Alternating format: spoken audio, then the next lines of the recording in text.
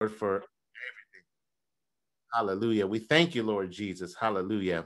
And so here we are. First of all, before I get started, let me say to everybody, I thank God for you. Amen. Here we are, Thanksgiving weekend, and it's been, kind of a up and down year, right? This has been kind of all kinds of things going on this year, but we still can take the time to give God thanks. And so I just want to say personally to everyone, starting with Pastor Hackett, the shepherd of our house, amen, of our church house, amen, the ministry that God has given us through Greater Light. Pastor, thank you so much for being such a wonderful and God-fearing and God-following leader. We thank God for you. Amen. I want to say thank you to all the elders and the deacons. Amen. And the brothers and sisters in the Lord. Hallelujah. The family here, the mothers, even the young people. I just want to say thank you to all of you because I know that your concern is definitely there for my family and my wife. So thank you very much for that. And I just wanted to just take a moment to say that to all of you today. It gives me great honor to be here to share with you once again as we break the bread. My book that I was given is First and Second Corinthians, and so I'm gonna deliver this as God gave it to me, and I it's just an amazing thing. And I want to say this is going to be a little bit different this morning because what I'm going to do by the leading of the Holy Ghost is I'm going to share one verse out of each chapter of Second Corinthians, and it's going to flow like one conversation. It's amazing how God put that together as I was studying, and I'm just going to share with you as we get into this word as I summarize the teachings this year from the book of First and Second Corinthians. And I just want to say this. In the first letter to the Corinthians, Paul was in his third year of ministry. He was in Ephesus. Now, this was around 56 AD. That was like 56 years after the Lord had gotten, um, put up on the cross. And then the 3 days he rose. And then after that, the day of Pentecost. And then he went on to be with God in heaven. So this was 56 years after that. And what happened was, everybody still had Jesus on their mind, right? I mean, Jesus came and just turned everything, around, everything for everybody. And so here we are, Paul, and you guys know the story of Paul. And Paul was Saul before he got anointed to be an apostle of the Lord Jesus Christ. And he was a persecutor of the Christians. And so quite naturally, when he came into being a minister, an apostle representing the Lord, there was a little bit of skepticism around his ministry. And so what happened was when he began to get on the scene, the church of Corinth actually had put a report out asking all these questions around Christianity and how to live. And so that's where we get the book of First Corinthians from, because that was a response that Paul wrote based on the questions that came to him. Now, what was crazy about that was that those questions were all over the board. And as you see, and you guys have read First Corinthians, you see that there were things around leadership. There were things that Paul addressed around sexual immorality, lawsuits among believers, marriage, spiritual gifts, love, the love chapter that we read every Sunday in 1 Corinthians 13. And then, of course, the collection of money to support the church. That is what made up 1 Corinthians. But here's what happened. After that letter was received by the church, of course, there were some naysayers. There are obviously those that didn't like what he wrote. As you guys know, there was some pretty stern things in there. God made some very, very blatant guidelines that we should follow as we are actually living this Christian life. And so quite naturally, there were people that were like, well, what does Paul know? He was a sinner. He was a killer of the Christians. They were really just kind of trying to discredit his ministry. And so these same people begin to put out their own version of their interpretation of what happened around Jesus and their own interpretation of what was given from some of the scriptures that were read out in the temple. And so here's what happened. Paul got wind of this situation, and thus we have another letter. Now, just so that you know, based on historical research, actually, Paul wrote 4 letters. Okay, 4 letters. We only got 2 of them in the Bible. One of them were lost, that they never recovered, and another one, I don't know what happened to the third one. But the point is that we got a record of the first 2. Or I'm sorry, we got a record of 2. I don't know the exact sequence if whether the 2 Corinthians came after one of the other letters that we don't see. That's not clear. But the point is that Paul was really in this communicative mode with them because they were going back and forth because they wanted to get the truth. He wanted them to understand the truth. So here it is. In this second letter, 2 Corinthians, Paul felt that he needed to come back and to help the believers that were committed to the truth of God, even if they were in the midst of those who were spreading the false doctrines. He wanted to open his heart and he wanted to share, his perspective on what God had showed him.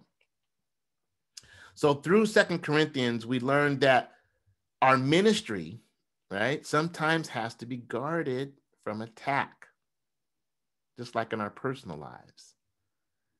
And also that we can be confident that we are commissioned by Christ and empowered by the Holy Ghost. How many of you believe that today?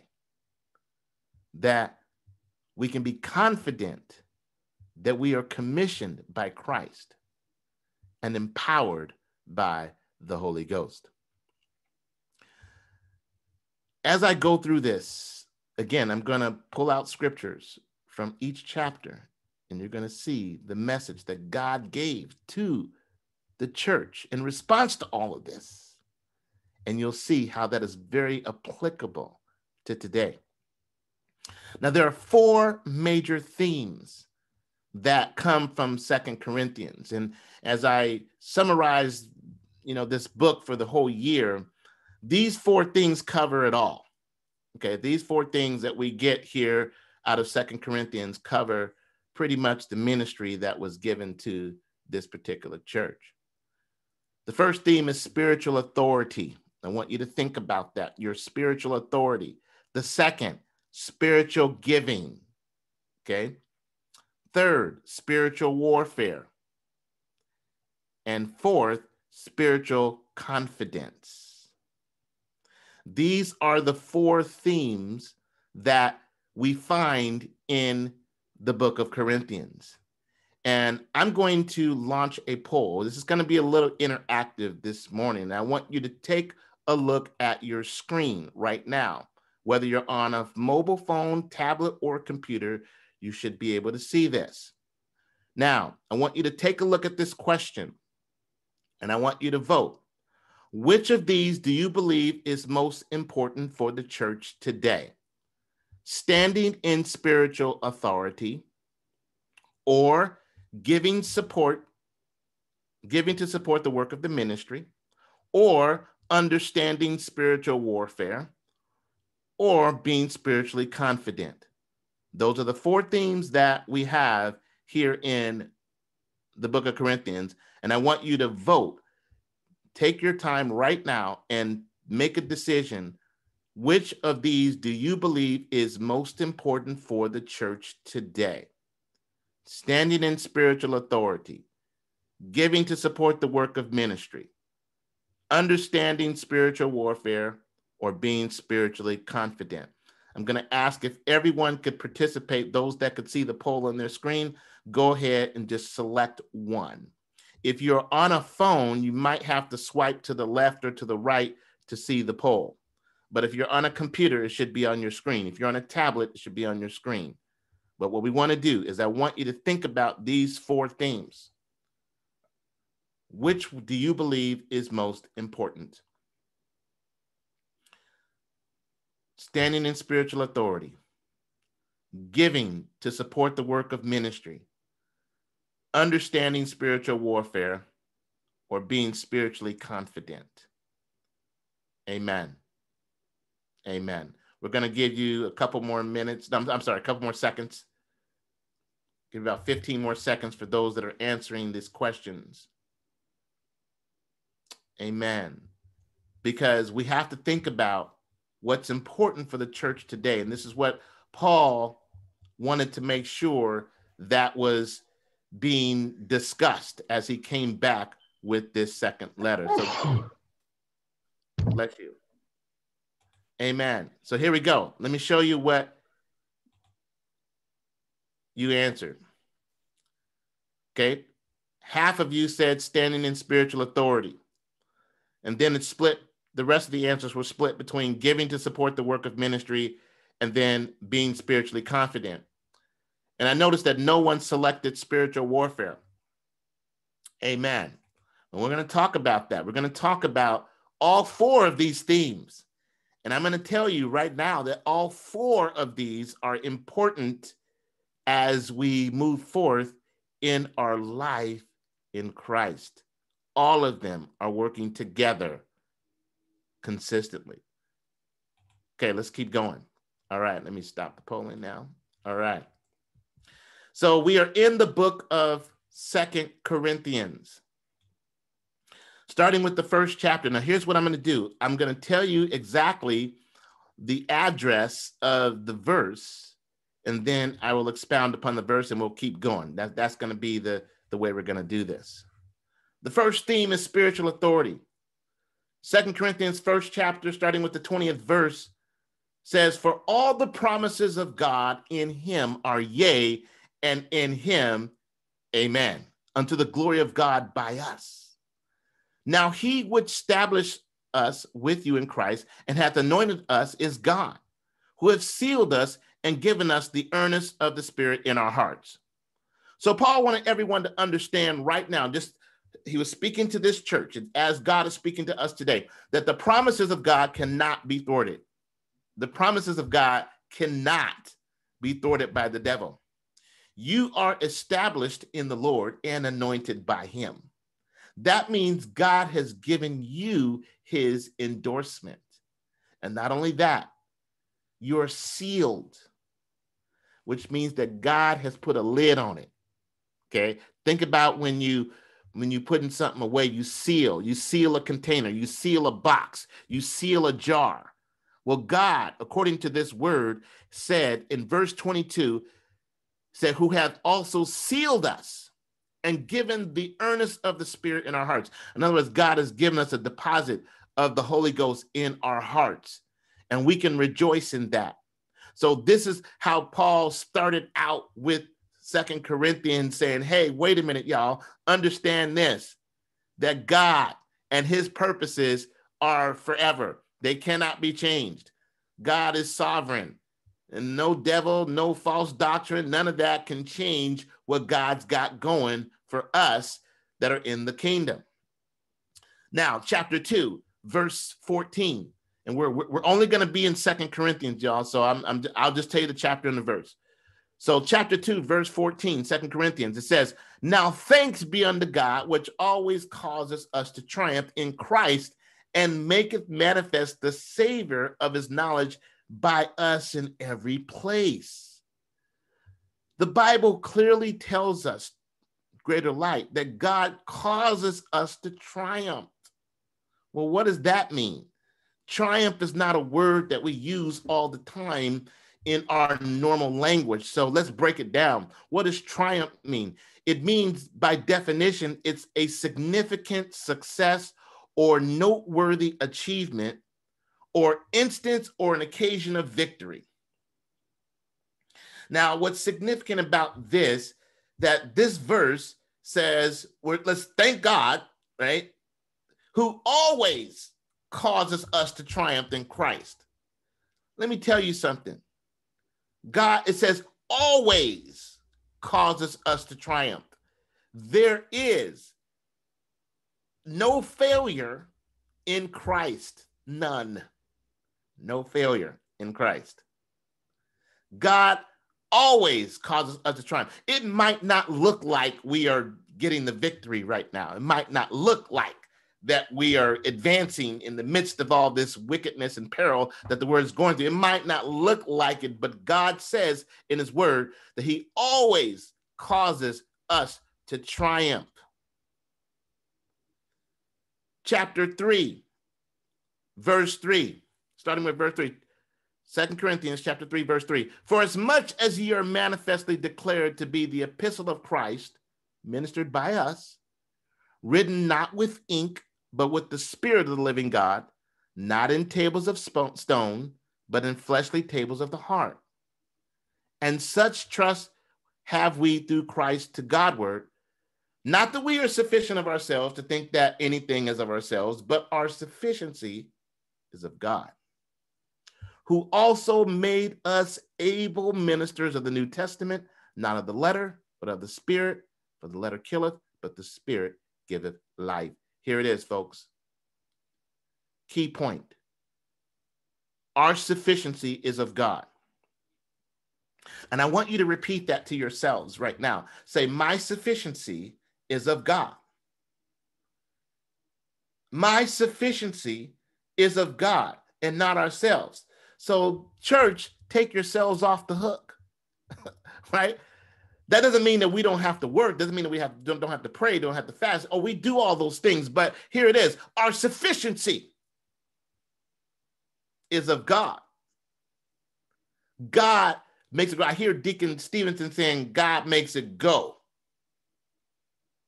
God makes us go. Hallelujah.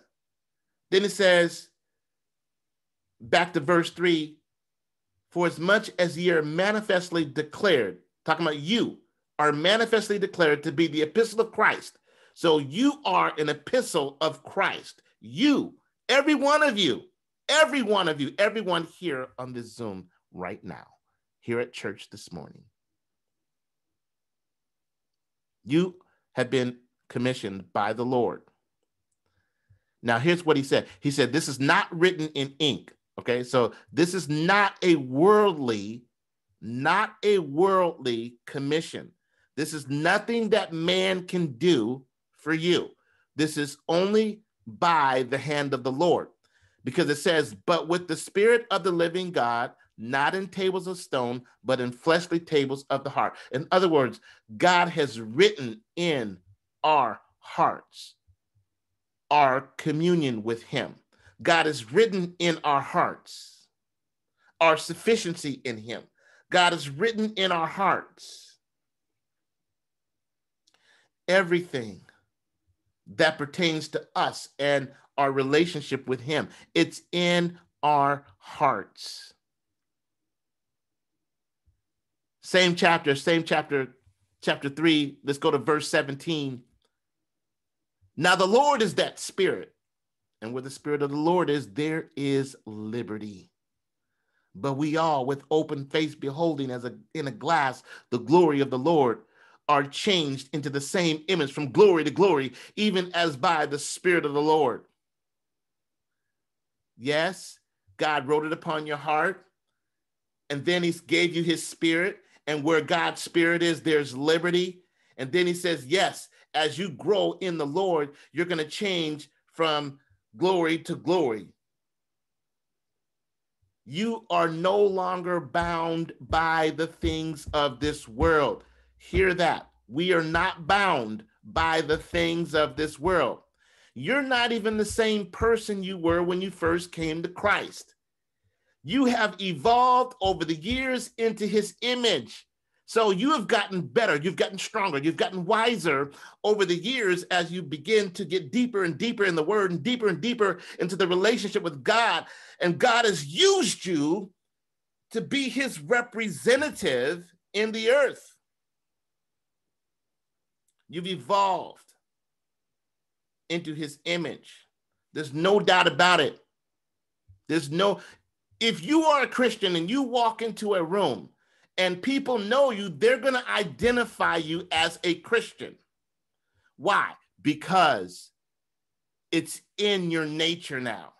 God has enveloped your spirit. God has given you all of these things. God has given you a place in the kingdom. There's no doubt about it. And the gospel of Jesus Christ, right? The gospel, the good news, the gospel is our guiding example that we live by. We live by the gospel. Everyone in this church can quote scripture. Everyone in this church can pray. Everyone in this church knows how to fast. Hallelujah. There's no doubt about it. It is the gospel of Jesus Christ that's our example, and we live by that. We operate, we think like that. It is unnatural for us to think contrary if we're totally in with God. It's hard to break out of that. And you say, well, Elder, what do you mean? I'm saying once you are committed and sold out to Christ, you don't want to sin. You don't want to do stuff wrong. You don't want to just be out of sync with God. You want to be completely lined up with what the word says. That's in us. He wrote it on our hearts. Then Paul comes back in chapter 4, verse 3. He says, but if our gospel be hid, it's hid to them that are lost, in whom the God of this world have blinded the minds of them which believe not, lest the light of the glorious gospel of Christ, who is the image of God, should shine unto them. For we preach not ourselves, but Christ Jesus the Lord, and ourselves your servants for Jesus' sake. For God, who commanded the light to shine out of the darkness, has shined in our hearts to give the light of the knowledge of the glory of God in the face of Jesus Christ. This is an acknowledgement that Paul was making, that the world is lost. And that same acknowledgement is today in 2020, November 29th. The gospel is hidden to them that are lost. They can't see it, church. Understand what I'm saying to you. You cannot get yourself all wrapped up and all discombobulated when people of the world are not responding because they can't see it. The word is very clear. If the gospel be hid, it is hid to them that are lost. They've been blinded in their, according to the word, they've been blinded in their minds because they don't believe. This is why it's dangerous for anybody to be a non-believer. Because if you are a non-believer, or if anybody is a non-believer, look at verse 4, 2 Corinthians 4th chapter, 4th verse, in whom the God of this world, Satan, have blinded the minds of them which believe not. The God of this world have blinded the minds of them which believe not. Folks, you got to understand, people that are not believers, they're blinded. They cannot see what we see spiritually. They can't see it. What we have to do is help people to first believe. How do you get someone else to believe? They believe based on what we say. They believe based on what they see us. They might not ever open the Bible, even though they could download it on their phone. They might not even look at it, but they will look at you. That's why earlier the Bible clearly told us that we are epistles. People read us, people feel us, people hear us, people see us. And that's what they get. You are a walking testimony of the Lord Jesus Christ. Because what if they never, ever opened the Word of God? Your lifestyle, your life is the example that could cause them to believe. And then once they become a believer, once they say, oh, I believe God, I acknowledge God, I want to live my life towards God, then they can receive The word of God.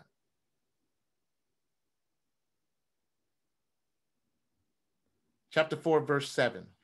And here it is. But we have this treasure in earthen vessels, that the excellency of the power may be of God and not of us.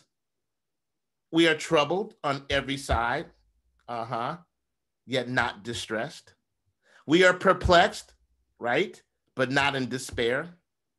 Persecuted, but not forsaken. Cast down, but not destroyed.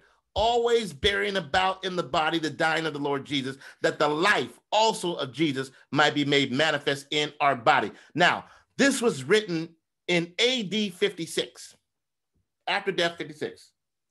And Paul was saying, hey, y'all, we got trouble, okay? But we don't got to be stressed out. Hey, we might not be able to figure this out. We might be perplexed, but we're not in despair. We got hope. We might get persecuted. Yeah, things are going to get crazy, but we're not forsaken. We might even be cast down. They might beat us down and do all that, but we're not destroyed, right? Because Jesus, that the life of Jesus might be made manifest in us, in our body. So church, greater light. Listen, this means that we may go through the same events as the world. We can go through the same exact experiences, but we don't have the same circumstances. What are you talking about, Elder? If it's raining outside, if it's raining, it don't matter if you're saved or unsaved, believer or unbeliever. If you go outside and it's raining, you're going to get wet. Do you agree with that? Okay. But here's the thing. The difference is that if you go outside in the elements and everybody gets wet, well, the impact of the wetness as far as how it affects you could be different than how it affects somebody else. Somebody else can go outside and catch a cold because they got rain on their head. You can go outside and get rain on your head and it don't bother you at all. So I want you to look at that spiritually. We might be going through, as we are, the pandemic. We might be going through all of these things, right? But we don't have to have the same circumstantial scenarios manifest in our lives if we understand the favor of God. Now, I'm not saying that we're not susceptible to things that are out there. No, we are. But I'm saying that our circumstances might be different because of God's will on our lives. If it's God's will that you never get sick, you won't get sick. If it's God's will that you rise above circumstances, then you will rise above circumstances. We have the favor of God. 5th chapter, verse 7. For we walk by faith and not by sight. Very popular scripture.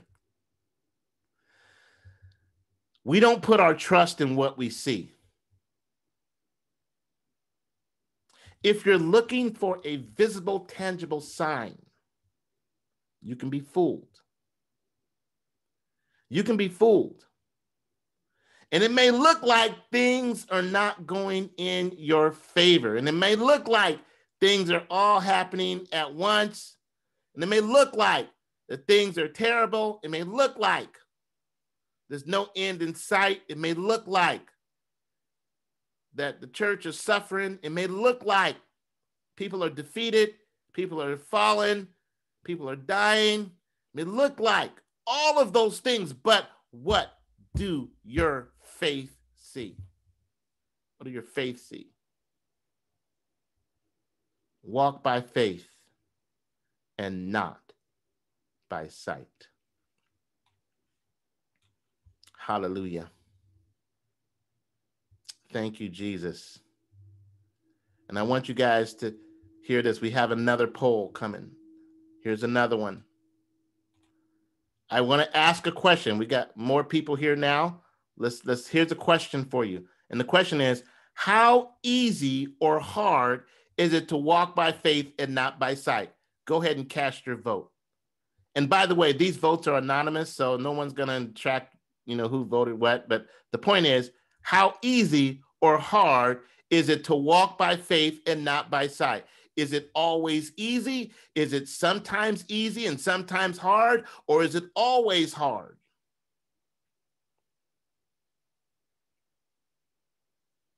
Cast your vote. How easy or hard is it to walk by faith and not by sight? And if you can't see the poll, type your answer in the chat. Is it easy or hard to walk by faith and not by sight? Would love if everybody would answer, because we're talking about moving forward in the midst of these last days. How easy or hard is it to walk by faith and not by sight? Hallelujah. Yes. I see the answers coming in. Yes. Yes. See, sometimes God just gives us very practical things to think about. He's asking you this morning, how easy or hard is it for you to walk by faith and not by sight? Everybody who just answered the question on the poll, 100% said, sometimes it's easy and sometimes it's hard. Hallelujah. So there it is. Sometimes it's easy and sometimes it's hard. Thank you, Jesus. So what are we talking about here? We're talking about this life that we have in the Lord in the midst of a pandemic in 2020, when the Lord could come back through the skies at any time. And here it is, chapter 5, verse 17. For those of you who came on late, we're in 2 Corinthians. I'm doing a summary of the book. Every scripture is coming right out of 2 Corinthians. I'll give you the chapter and the verse. Chapter 5, verse 17 says, therefore, if any man be in Christ, he is a new creature. Old things are passed away. Behold, all things are become new. So you're saying that it's sometimes easy and it's sometimes hard to walk by faith and not by sight. And God comes right back and says, wait a minute, you're a new creature. Okay. Old things are passed away. Behold, all things are become new. You're not the same person that you were before. You're brand new. If you begin to look at yourself as brand new, then the newness will appear evident to you.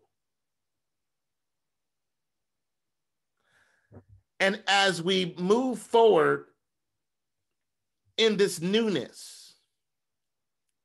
and as you allow yourself to let go of the old person, and I know we got reminders that come and just, we go through these things where sometimes we revert back to the old way of thinking.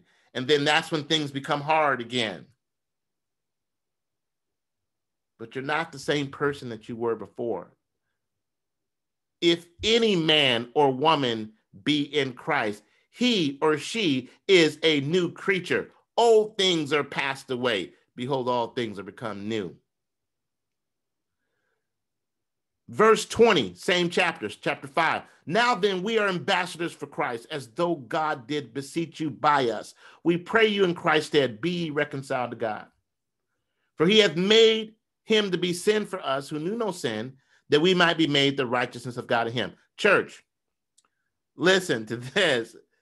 It says, he hath made him to be sin for us who knew no sin, that we might be made the righteousness of God in him. Paul is talking about spiritual authority here.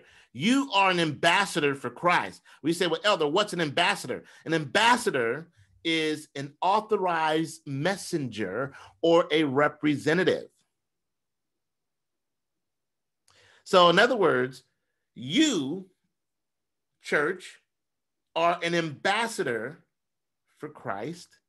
That means wherever you go, wherever you might find yourself, whoever you might be with, you as an ambassador for Christ are an authorized messenger for the Lord. You represent God. You represent Jesus Christ. And you might not be used to or very comfortable with that kind of spiritual authority, but God has given that to every one of us. Now, let me give you an example, though. You remember when God was telling Moses that he needed to lead the children of Israel. And Moses asked God, he said, well, God, well, really, what should I say to them? And God came right back and said, I am that I am. And let them know that I am sent me unto you. Moses was God's ambassador, just like today in your respective ministry assignments. You are God's ambassadors. You say, Elder, I got a ministry assignment? Yes, you do. Hallelujah. You have a ministerial assignment somewhere in your life. You have spiritual authority to exercise and to walk that out in your life. You are God's ambassador, an ambassador for Christ. Now, because of that designation, church, and this is what Paul was telling these people back then. He said, wait a minute. Once you get into this thing, and once you understand your delegated spiritual authority from the Lord, because of that designation, you can't just be running around with just anybody. The anointing of God, and I know y'all know this, the anointing of God is very attractive to people. People are attracted to the anointing. It draws people to you. It draws people to you. People are attracted to your anointing. They don't even know why they're attracted to you. They're attracted to your anointing. And it could be anybody. But you got to be careful. You got to be careful.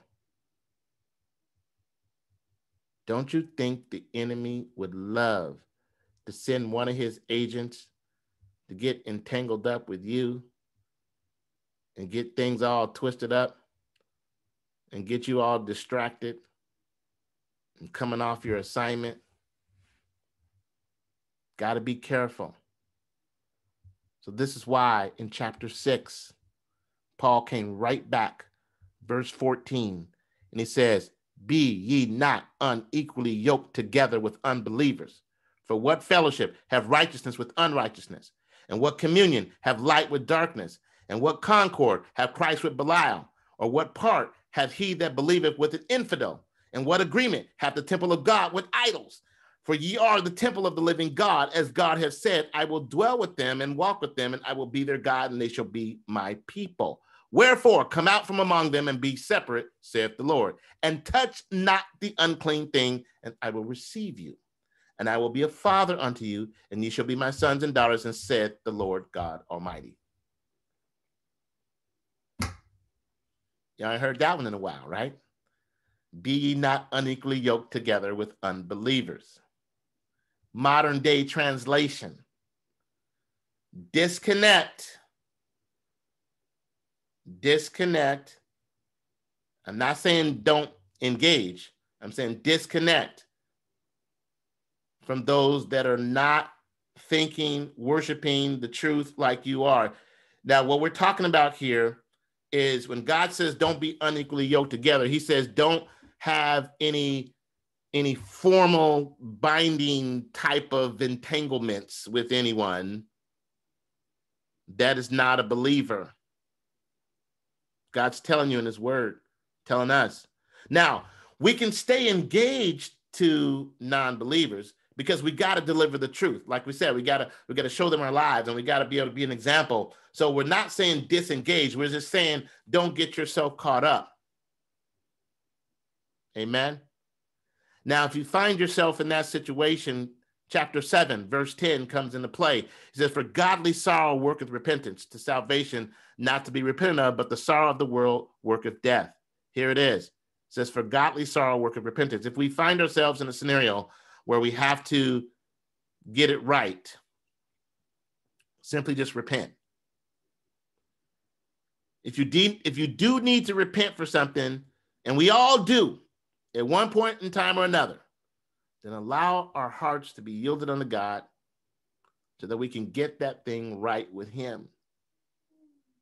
We don't want to be separated from God. 8th chapter, starting with verse 9. For you know that the grace of our Lord Jesus Christ, that though he was rich, yet for your sakes he became poor, that you through his poverty might be rich. And herein I give my advice, for this is expedient for you, and have begun before, not only to do, but also to be forward a year ago. Now, therefore, perform the doing of it, that as there was a readiness to will, so that there may be a performance also out of that which ye have. For if there first be a willing mind, it is accepted according to that a man hath, and not according to that he hath not. So now Paul's talking about giving. God is looking for progress. He's given us a roadmap, the Bible. Has given us a guide, the Holy Ghost, to move things along. God wants to settle this whole thing about people's hesitancy to support the ministry. You got to make up in your mind that you're willing to do what he wants you to do, willing to go where he wants you to go, willing to say what he wants you to say, because you want to do his will. Thank you, Prophet Elijah, for the lyrics to that song. Amen. Here it is, folks. God accepts you according to that what you have. He's not counting chips that you don't have. If you don't got them, God's not counting that.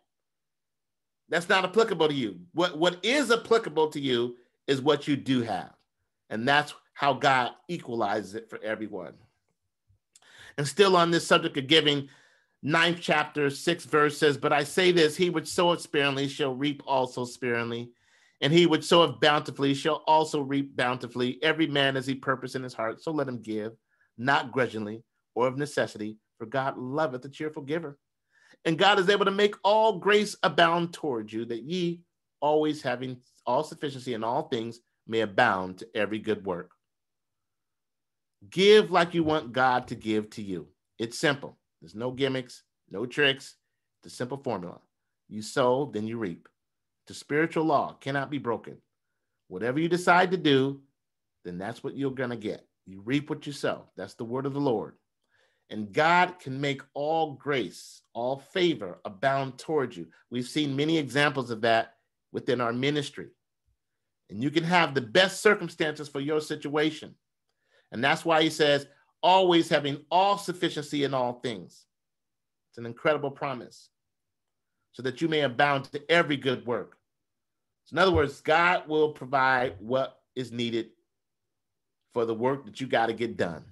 Whether that's work within the ministry based on your ministerial assignments, whether that's work in your profession, that's work with your family, work out in the marketplace, whatever it is, God's given us sufficiency in all things.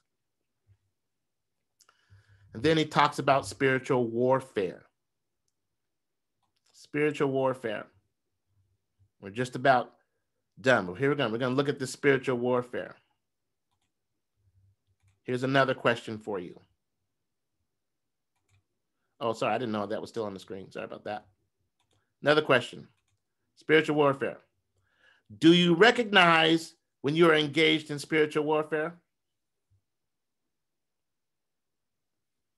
How many of you recognize when you are engaged in spiritual warfare?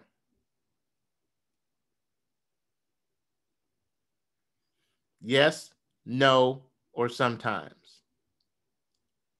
Do you recognize when you're engaged in spiritual warfare? Yes. Okay. Yeah, we're trying to understand. Do you know when the devil is messing with you? Do you know when the devil is behind certain circumstances and things that are happening in your life? Do you recognize when you are involved in spiritual warfare? Okay. Let's look at the results. Here it is. Most of you said yes. Some of you said sometimes. Nobody said no, which is great, but here it is. We're in spiritual warfare. The 10th chapter of 2 Corinthians says, "For though we walk in the flesh, we do not war after the flesh. For the weapons of our warfare are not carnal, but they are mighty through God to the pulling down of strongholds, casting down imaginations and every high thing that exalted itself against the knowledge of God, and bringing into captivity every thought to the obedience of Christ, and having in a readiness to revenge all disobedience when your obedience is fulfilled." Church, the war is raging. Never forget it. We will be engaged in spiritual warfare until the Lord comes back. But you have to fight spiritually. You cannot fight in your flesh. The battle is in the mind. The battle could be in your heart. The battle could be in your spirit. Understand this and understand what we're working with. And then you'll have what you need to move forward. The 11th chapter, 2 Corinthians 14th verse says, "And no marvel, for Satan himself is transformed as an angel of light. Therefore, it is no great thing if his ministers also be transformed as ministers of righteousness, whose end shall be according to their works." So what is he saying? Paul was letting everybody know that the devil can emulate anybody. Yes. The devil can preach like Bishop Jakes. The devil can show love like Pastor Hackett. He can disguise himself however he wants to get wherever he wants to get into. Recognize the game. That's what the Lord is saying right here. He said, wait a minute, don't be fooled. Understand this. Then 12th chapter, and I'm going to be closing here. 12th chapter, 9th verse. "And he said unto me, my grace is sufficient for thee. My strength is made perfect in weakness. Most gladly, therefore, will I rather glory in my infirmities, that the power of Christ may rest upon me." That was Paul saying, wait a minute, I might go through and I might be in the battle. I might be in the fight and I might feel weak and I might get down, but in my weakness, his strength is made perfect. God's grace is what we need to survive. That even in distresses, even in weaknesses, we can rest in the fact that the power of Christ can rest upon us. Remember this always. Then finally, here's my last scriptures. Chapter 13, verses 11. "Finally, brethren, farewell. Be perfect, be of good comfort, be of one mind, live in peace, and the God of love and peace shall be with you. Greet one another with a holy kiss. All the saints salute you. And the grace of the Lord Jesus Christ and the love of God and the communion of the Holy Ghost be with you all. Amen." The second epistle to the Corinthians was written from Philippi, the city of Macedonia, by Titus and Lucas. So there you have it. Paul's final salutation: to be of good comfort, be of one mind, live in peace, and God's peace shall be with you. This is the letter that he wrote to the church at Corinth to respond to the things that were going on in the day. So here are our themes: to walk in spiritual authority, exercise your ability to spiritually give to the ministry and support the work of the ministry, come out victorious in spiritual warfare, and live in spiritual confidence. That's what God put in our Bibles through the Apostle Paul from the book of 2 Corinthians. God bless you. I pray that something that was said in this letter spoke to your heart about this life that we live in the Lord, and that we can make it, and that God's got our back. We just got to stay in the fight and do what we can to honor him every day of our lives and move forward as believers. Amen. God bless you all. Amen. Praise the Lord. God provided an awesome word to us this morning. Thank you, Elder, for allowing God to use you. That was powerful. Thank you, Jesus. Hallelujah. I just want to do a little bit of a recap of what Elder shared with us this morning, coming out of, he was in the first and second books of Corinthians, and he taught this morning out of the second book. Just to give you a little background of what he said, he said that this was in the third year of Paul's ministry in Ephesus. He mentioned that this was around the time of 56 AD. He also said, AD basically 56 years after the death and resurrection of Christ, Paul wrote this letter. He also said that Paul wrote a total of 4 letters, if I got it down right, and one of them was lost. But Paul was answering lots of questions from Corinth.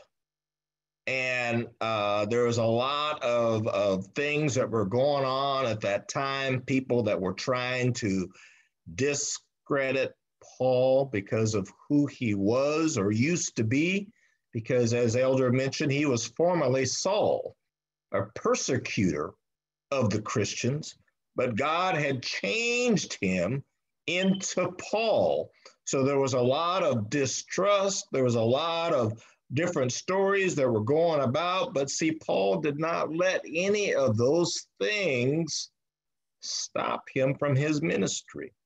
And he was, in these letters, he was answering multiple questions about the Christian walk.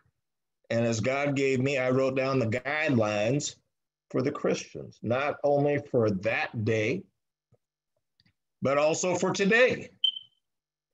He said that our ministry has to be guarded from attack because there are multiple ways that the enemy will try and attack our faith, discredit us, even as he did Paul, cause us to doubt what God has started in us. But he also said we must be confident that we are commissioned by Christ, that Jesus himself has called us to be a part of his ministry. He said that there are 4 themes in this book: spiritual authority, giving, warfare, confidence. And I'm just going to touch on a few of these because he had many things to say. And I hope that as he was going forth, you were taking notes so that you will be able to go back over these scriptures and all that he was able to share with us, because there is a multitude of information that is there that will help our walk. But the first one is he talked on spiritual authority. It is not of your own accord, but it is of the authority of the Lord Jesus that you can stand before anybody and lift up the gospel, the word of truth. He also talked about how even though it might look like we are losing the battle, we are always triumphant in Christ Jesus. For there is no failure in Jesus. Jesus has never lost a battle, nor will he ever lose a battle. He said our self-sufficiency is of God. the great I am that I am. He also mentioned that. He says, Moses asked him, what or whom should I tell the people has sent me? And God told him, tell him, I am that I am. In other words, he was saying the all-sufficient one, the one who has no beginning or no ending, because he is self-sufficient. And in him, we are sufficient. He said that you and me, we are an apostle of Christ. He said that we have liberty in the Lord Jesus. We live by the gospel. This is what we stand upon. This is what we live out day in and day out. He also mentioned that if our gospel be hidden, it is hidden to those that are lost, the ones that are trying to find their way. It comes to mind, have you ever been lost trying to find a certain address and you're going round and round in a circle and trying to figure it out? Well, there are those that are in this world. They're trying to find their way and they're lost. And it's up to us who know the truth to point them in the right direction. He said that the world cannot see or hear the truth. You ever wonder why when you're having a conversation with somebody and you're talking to them about the gift of salvation and all that Jesus has done for you, that they have a look of perplexion upon their face? They can't quite understand what you're saying. They really don't hear the words that are coming out of your mouth. Because, see, it takes the Spirit of God to open them up to see and hear.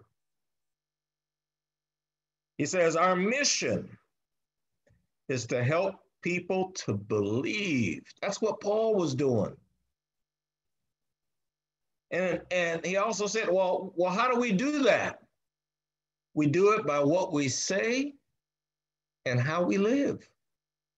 We have to be that living testimony to them. Sometimes you can do more for a person's life, leading them to Christ by how you live than what comes out of your mouth, because they're watching you. They're listening to you. And they're trying to see and find their way to Christ Jesus. He said, even though we might have troubles on every side, we can rest with an assurance that Jesus has our backs. He said, we walk by faith and not by sight. See, it's easy to believe in something that you see, but it's even more difficult to believe in what you do not see. But see, we can be like the man whose son was tormented by the demons. And he said, Lord, help mine unbelief. We can ask for more, and God will give it to us because we ask. He said that we are a new creature in Christ Jesus.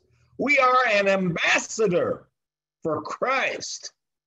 We have a position, we have a foundation, the solid rock that we can stand upon. And when we talk to someone about Jesus, it's as if Jesus himself were talking to them, because we are his emissary, we are his representative. We are the authority of Christ. He has authorized us to be the messenger of God. He also talked about how we are the temple of the living God. We cannot be unequally yoked together with unbelievers. We need to separate ourselves from those that do not believe to those that do believe. How do we protect our relationship, our fellowship with Christ Jesus? Is because we associate with those that believe in what we believe in. He says if we run afoul and make errors or missteps, we can repent and come back into the fold. That is a gift through Christ Jesus. He talked about giving, which is what God supports his ministry by. Giving to the church, supporting our pastor and the ministry. He also said that we need to be a cheerful giver, without reservation, without second thoughts, but do it with a willing heart and be supportive of our ministry. He talked about spiritual warfare. Do we not know that the enemy is constantly attacking us, whether it be through our minds, our bodies, our spiritual relationship, but we have to recognize him for what he is, and that we can overcome him through Christ Jesus because he overcame him. He also said that the war is raging. If only we could see into the spirit realm all that is going forth. There is a vicious, raging war that is happening even right now because they're fighting over your soul. Do you understand that there's a war that's going on? He said that the devil can emulate anybody out there. He will come as a spirit of light, even though he is full of darkness. Understand your opponent in the warfare.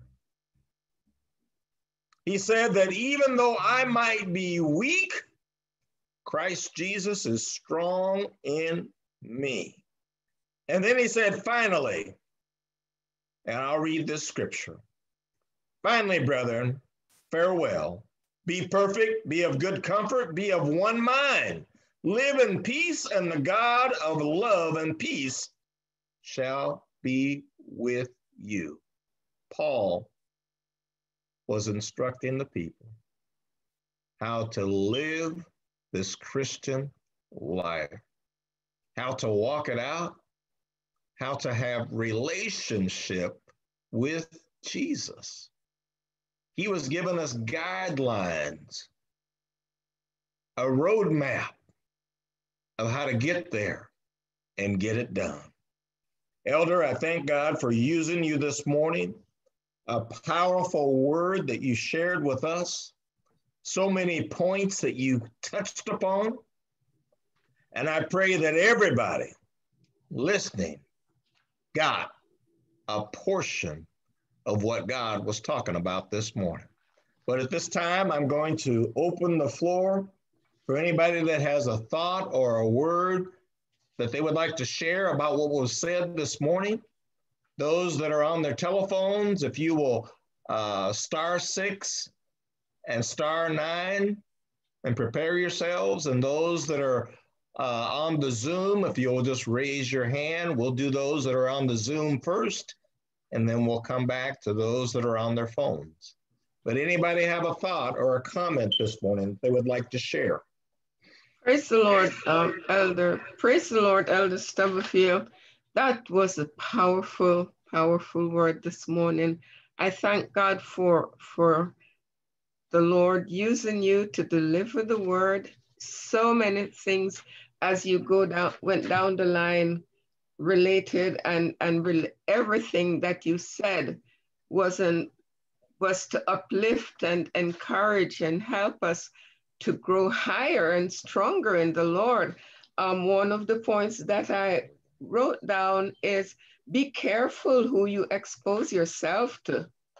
Amen. As spiritual beings, we have to be careful who we expose ourselves to, because as you said, the enemy would like to destroy us, latch on to us and drain us of our anointing of the God that dwells in us. If we allow ourselves to be taken in, we have to allow ourselves to allow the enemy to come in and like a flood, and we can be deceived. We can be deceived if we are not focused on Jesus. If we don't allow him to take preeminence in our lives, the enemy is as a roaring lion, can destroy. As a roaring lion, he can present himself as an angel of light. And if we are not rooted and grounded in God, we can be weak. The Bible says the very elect, if it were possible, could be deceived. So we have to make sure that we are among the elect. Amen. Called and chosen is good, but make sure, strive to seek God, strive to walk upright before him so we can be among the elect this morning. It's good we must congregate, but we cannot condescend to what the world has to offer. We cannot let our guards down. We have to stand strong and firm in that which we believe. God bless you. Thanks for the word this morning. I am sure that we all were blessed. Thank you, Elder Harris. Amen. Powerful word, Elder Stubblefield. And thank you, Pastor, because we have to make an assurity of our walk with Christ Jesus. Don't take it for granted. Make an assurity each and every day. Make sure that you're on the right path. And as Elder said, if you're not, we can always repent, but we want to get it right. We don't want to find ourselves left out. Anybody else this morning have a thought or something that they would like to share about the word this morning?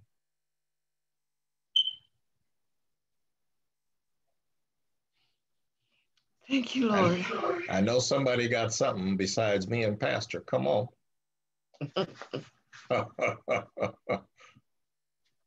Anybody on their phone? All right, Sister Trish. Go ahead, Sister Trish. Praise the Lord. Thank you, Elder Stubblefield, for that beautiful, awesome message. That was awesome. I love how you did the questionnaire thing.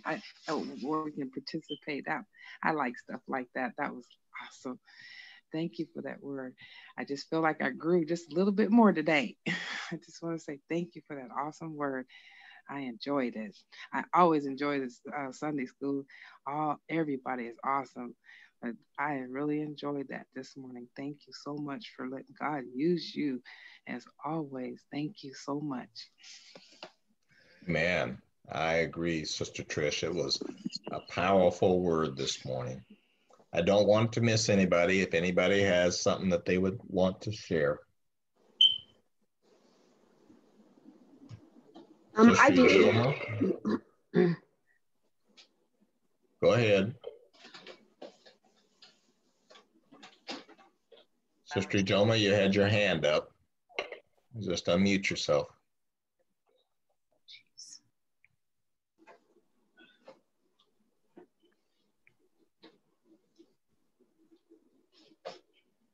Sister Joma, are you there?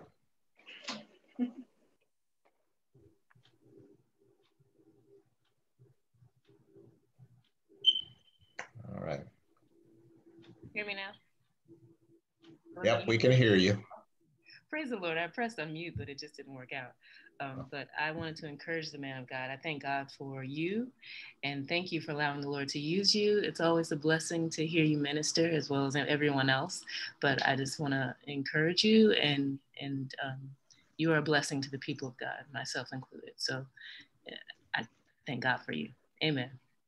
Amen. It was a powerful word. Sister Madeline, are you on the line? You had your hand up.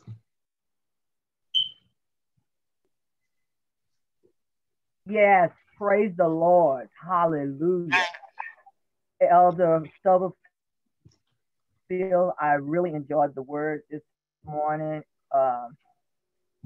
And I had been reading some of that word, and in my phone, I got it. A lot of that, had a lot of those scriptures already highlighted. And you know, it just helped me to continue to press forward and trying to understand more about warfare, the spiritual warfare, and how to just continue to stand through the warfare that we're going through, because I truly believe that right now this is a spiritual warfare, a real spiritual warfare that we're going through with this pandemic, and people is not really understanding what's going on. But I'm just focusing on trying to stay in my word and keep my ears and my eyes on Jesus.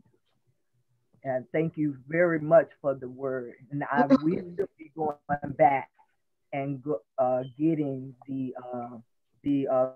video, listen to it some more. Thank you again.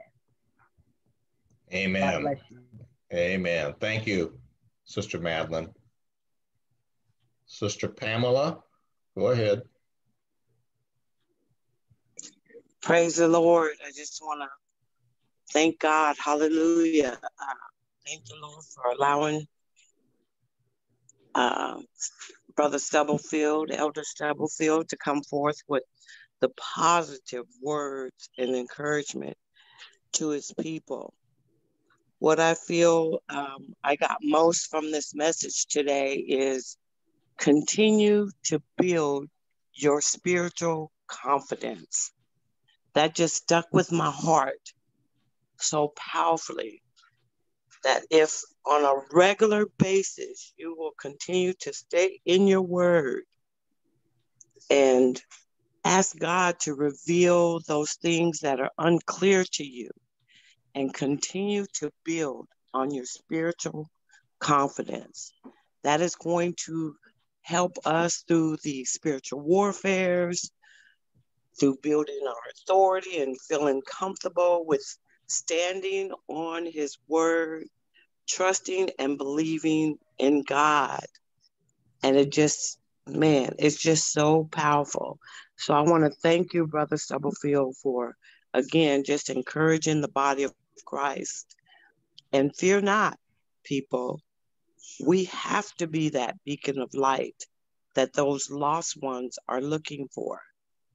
Even though we are not to indulge, if you will, with those that are unlike spirited, we have to be that light, even if it's from afar.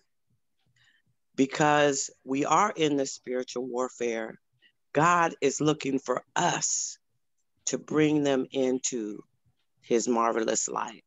So again, I thank you. And may God continue to strengthen and bless you and your family. In Jesus' name, thank you. Amen. Thank you, Sister Pam.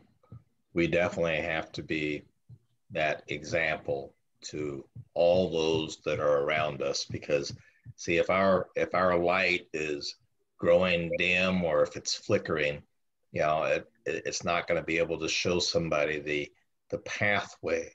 That's why we need to be vigilant in our walk, that our light always remains bright, that the lost will be able to find their way. Anybody else this morning? I don't want to miss anybody. If you have something you want to say. I want to say something, Elder Harris. All right. Elder Stubblefield, thank you so much for allowing the Lord to use you this morning. Your word, I got so much out of it. A few things that stuck out to me when you were talking about the people that don't believe, how their eyes are just got a veil over them. They cannot see. They just don't have the heart open to know the truth. And it brought me back when before I knew the Lord. I always knew that God was real, but I just remember that my life was so empty. I always felt like there was so much more that I'm looking for. And I remember the people that God brought across my path to give me an encouraging word, or me to see the light in them. And it brought me back that how it's important for us to be, as believers, to continue to let our light shine, because there may be some that eyes are blinded, or they may not believe, but because of our walk and who we stand and who we are, you never know how that may impact their life. So I just thank God for you. Thank you so much. And it was just a really good word. And like Sister Madeline said, want to go back and listen to it again on the website. So God bless you. Amen. Amen. Thank you, Sister Felicia. It was a powerful word. Well, at this time, we're going to move on with our service. I guess Deacon Wolf would like to say something. Deacon, go ahead. Yes, look, can you hear me? We can hear you. God bless you. God bless y'all. I want to first of all just say thanks be to God for being here this morning and being able to be on the line with you all. And thank God for Elder Stubblefield that, man, you brought a powerful word this morning. And so like Elder Harris said, you had so many points. I just want to touch on just two things. When you asked the question, is it easy to walk by sight or by faith? If blind Boniface was here this morning, we can see he was a man that was born blind and couldn't walk by sight. But he cried out one day, Son of David, have mercy on me.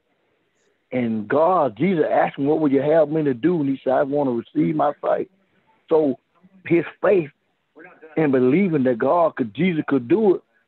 And another one, the woman that had the issue of blood for 12 years, by her sight, she went to doctors after doctors, and they could do her no good. But one day, it said she came to herself, and she said, if I believe, if I could just touch the hem of Jesus' garment, I can be made whole.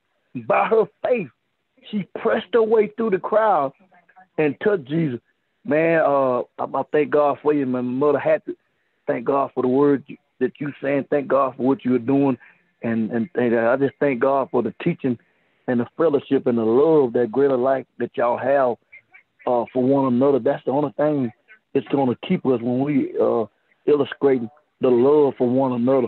And just continue to be blessed and just continue to stay strong in the faith and walk by faith and not by sight, knowing that God will bless us if we continue to do and live the way he wants us to live. God bless y'all. Amen. Thank you. Thank you, Deacon Wolf, for your comments and for joining us this morning. And again, Amen. we just want to just give God the glory for using Elder Stubblefield this morning. Now we're going to move on with our service this morning. We want to open up for the opportunity to give into the Sunday school ministry. And you can do that by going to the greaterlight.org website. And there's a couple ways there that you can participate in the giving through the church track or through the PayPal. But just know this, that your gifts are deeply appreciated, and it is what helps us and allows us to do what we do in the Sunday school department. But at this time, we're going to have a word of prayer. If you will bow your heads with me in an act of reverence as we close out for this morning. Father God, we just come to you first and foremost, thanking you for all that you have said and illustrated to us this morning out of your word. Thank you, Lord, for using your servant, Elder Stubblefield, this morning. We ask for two blessings. One, we ask, Lord, that you will continue to bless and use Elder Stubblefield in a great and a mighty way. Continue to open up his understanding to your word, that it will be an understanding unto the salvation of many, that his light would ever so shine to lead the lost into the kingdom, I pray. I pray over the word that has been given this morning, the bread of life that has been broken amongst us, that we would eat and sup, and that this word would manifest much fruit in our lives, Lord. Help us all to focus on this word throughout the upcoming week. Help us to go back and read the scriptures and refresh ourselves on what was said today, Lord. I ask, Lord, continue to bless the Greater Light Sunday School. Continue to bless all those who participated in it this morning, Lord. Now I ask, take us from this part of the service, looking with great expectations, all that you have in store for the remainder of the service, and all those that will be participating in it, that your will would be accomplished. And we ask, Lord, keep each and every one of us until the next opportunity comes, that the Greater Light Sunday School Department can come together again.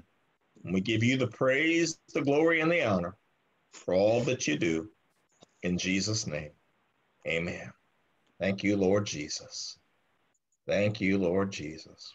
Well, we're going to transition now into our morning service coming up.